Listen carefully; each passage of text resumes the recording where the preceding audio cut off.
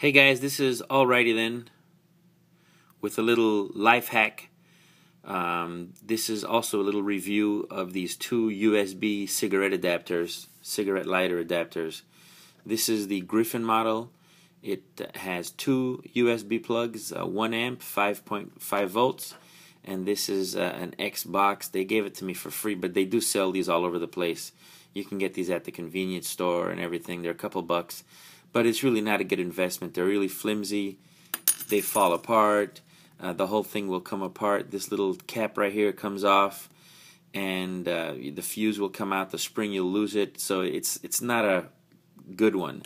The Griffin, however, is a solid one-piece design with everything encased into one solid piece. Like I said, there is no cap to come off, no spring to come out, no fuse to come out. And again, it's a two USB model, and it's by Griffin. I think they sell for about 14 bucks.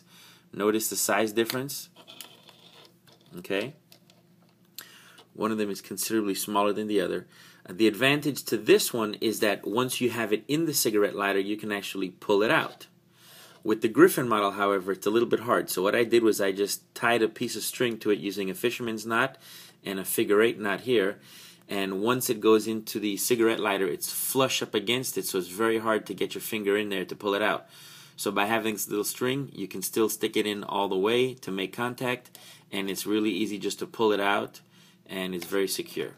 The Griffin model has two plugs versus the one, so you might pay $5 for this one, but it won't last half as long as this one. I've been using this one for almost 2 to 3 years already, and it's still working just fine. This one I had found it in my bag. It had fallen all apart because the cap came off and everything, so the whole thing just came all apart. And I got it for free, but seriously, they do sell them, and it's just not worth it. It's really not worth it. But this one from Griffin, really nice, very well. It works. Like I said, I've been using it. I have a couple, one in each car, and you can never have enough USBs. So they're 5 volts, about 1 amp. I hope you like this video. Don't forget to like and subscribe. See you guys.